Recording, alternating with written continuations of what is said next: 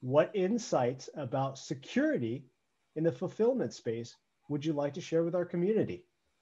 Yeah, one of the challenges in fulfillment is you've got a lot of people who you don't really know walking around your building.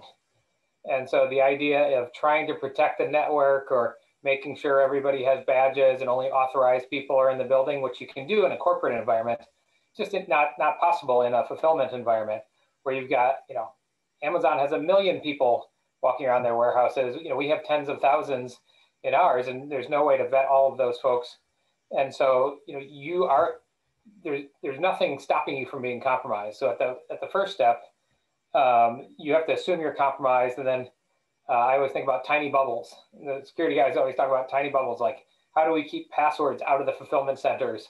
Like how do we have a strong network segmentation? How do we have a good firewall between the fulfillment and then the corporate jewels, which are back at HQ or in the cloud or someplace else?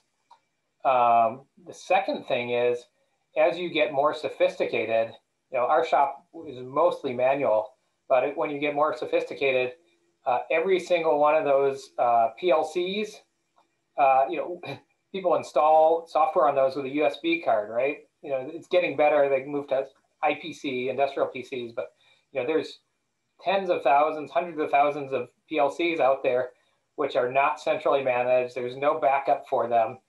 That was one of my things at Amazon. Is like, we have to have backups of every single device, because if someone bricks it, you could take us down for the season, or at least for a few hours, and you can never catch up once that happens. And then the same is true, and a little less so at Flex, where we're mostly a manual shop.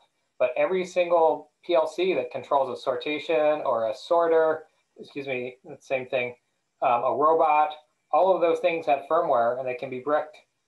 And so you have to be ever vigilant for that.